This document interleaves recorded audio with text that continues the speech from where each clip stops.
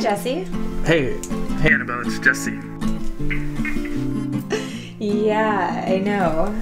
Shit, sorry. Yeah, I just wanted to let you know that I'm actually gonna be leaving right now. Great. I'll see you soon. That's right.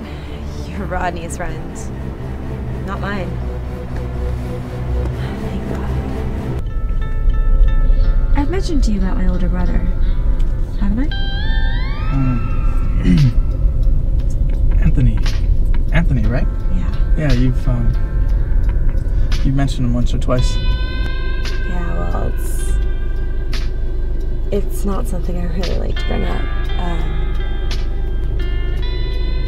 He died a couple years ago.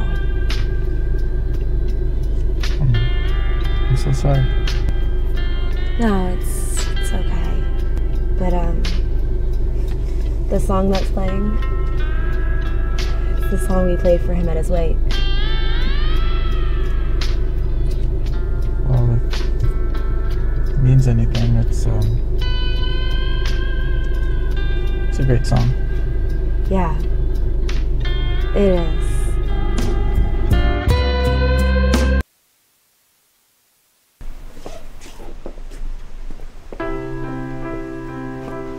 I had a really great time tonight, despite all the morbid conversation. Yeah, me too.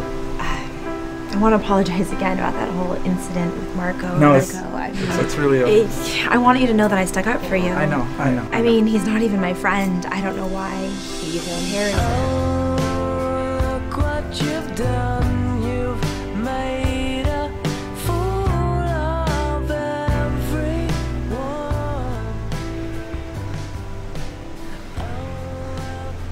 Never done that before. I hate it when people love to interrupt me mid-sentence.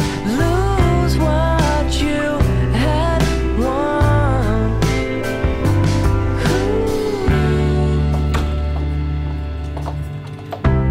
Give me back my point of view, 'cause I just can't think for you.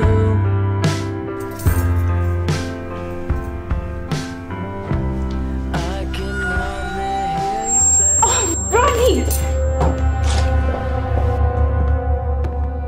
Rodney, what are you doing here?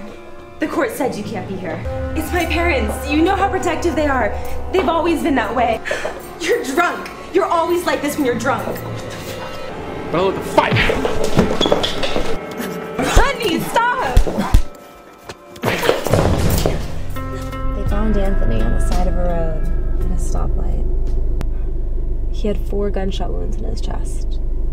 Damn. A week later, they found his car, torched in an alley. Cops figured it was a carjacking. All that over a car. Seems so Petty? yeah. Yeah. Well, it makes me think. If there is a God up there, he doesn't care much about us down here.